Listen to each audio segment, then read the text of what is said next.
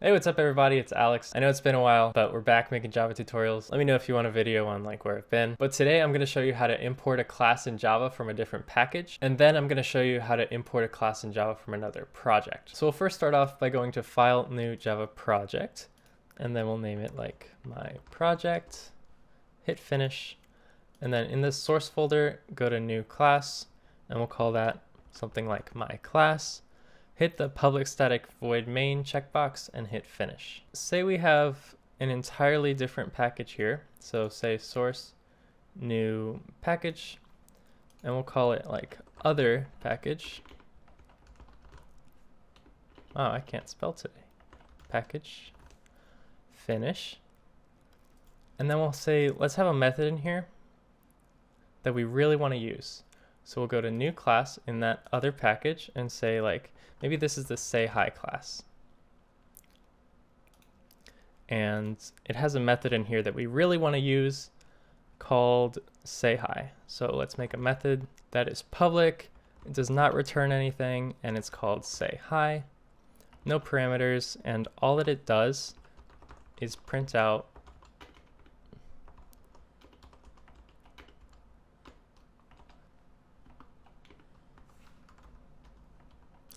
hi. So what you want to know is how can you use this say hi method in my class? Well, ideally it'd be great if you could just call it like any other method, like this, say hi, but we see that doesn't work. It's because even in the same project, since it's in a different package, it doesn't have access to see what that method does and then execute it. To do this is actually really easy. First, notice that the default package doesn't have anything at the top. It just starts with public class. But when we made the say hi package, it has this package definition at the top. It says, hey, this package is called other package. It's not the default one. If you want to use it, you can import it by calling the name of the package. So let's do that here. At the very top, type import, and then the name of the package is called other package. So we'll make sure it's the right syntax and everything, right capital letters. Other package. Right now there's a red underline because it actually wants to know what classes inside that package do you want to use. And it goes in a hierarchical. The structure is in a hierarchy, and you separate it by periods. So the package name is other package, and then a period denotes all the classes. So you could do a star to import all the classes, or you could just import the say hi class that we made, like that. And you'll notice we still get these red underlines. It's because we need to call it through the class itself. So we have to make a class object, say hi, s equals new say hi. This is how you make an object in Java. And then you can do s dot say hi to call that method. So when we save this and we click the green button, we see hi gets printed out, because when we click the green run button, it runs code in the main method, which is in these curly braces. It makes an object called say hi, called s, and it can do that because it knows that there's a say hi class from this import statement from the other package. So that works correctly, and then we can do anything inside of that say hi class. So it knows the say hi method, so we can call it like this. Another way to do this is if this was a static method, save it, then we could just call it like this, say hi dot say hi, because it's static. This also works with any other methods that have say you want to pass parameters or return values. Say for example we wanted to add two numbers, we could have it be public, we could return an integer, and then we can call it add numbers, pass in an integer called a and an integer called b, and then we could return a plus b. And since we've imported it here, it keeps up to date with all the code that's inside of it. So we just added a method called add two numbers, or add numbers. So we could start over, make our say hi object, new say hi, and then do s dot to bring up everything that say hi can do. And we see here that now it says say hi, and we also have add numbers here. So we can use it just like any other method, we'll say add the numbers 3 and 4, save and run it. And we see that actually nothing gets printed out because this is returning an integer rather than printing it out to the console. So what we can say is int result equals what's returned from that method, and then print out results.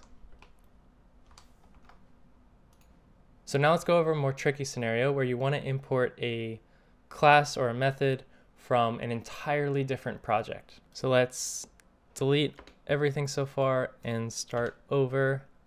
I'll just delete this other package here. Good. So now let's have another Java project called file new Java project. Other project is what we will call it. And then inside that source folder, we'll make a class, and we'll do the same. We'll do the same thing. Say hi, no main method, and then it'll have that wonderful say hi method, where all it does is just print out hi, hello. Okay, so this one's a little different. You can't do the import statement and then import project.package.method. What you actually have to do first is add the entire other project to the dependencies of the project you want to use it in. It's a little more involved, but it's really easy. So what you want to do is go to the project that you want to use the other code in. So my class, this is in Eclipse, but it's very similar for IntelliJ or whatever else you're using. You want to right click and go to properties, and then click Java build path. And then under projects here, under this class path, you might have module path and class path, or it might just be blank. If you have these two, click on class path and then add. This will show you a list of all the other projects in your Project Explorer. This is the one that has the method we want to use, so we'll click it and hit OK. Now do apply and close. Now it's as if everything inside of other project we can now use in my class. So now I believe that since it's in the default package, since say hi is in the default package, we can actually start using it right now. So do say hi s equals new say hi, no errors, and then you can do s dot say hi. And if we run it, it'll work. However, I believe if this was in a different package, so if we do new package, some other specific package, and then we have a new class in here called maybe say hello, and have a same method called say hello.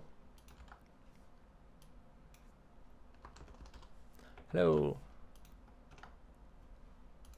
If we wanted to make a say hello object,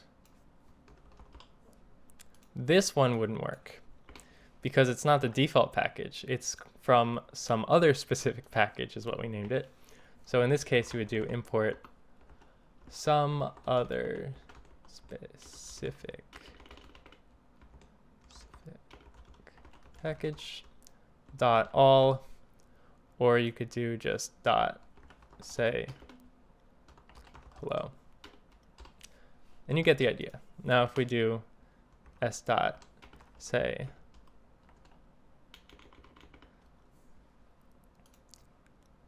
this method name is actually say hi still because we copied it over.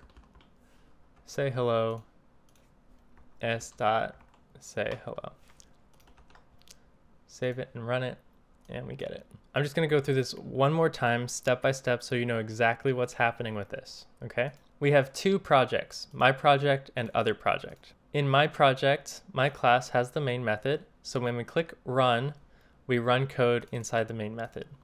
The first line is say hello s equals new say hello. We're trying to make a say hello object, but this project doesn't have any say hello code.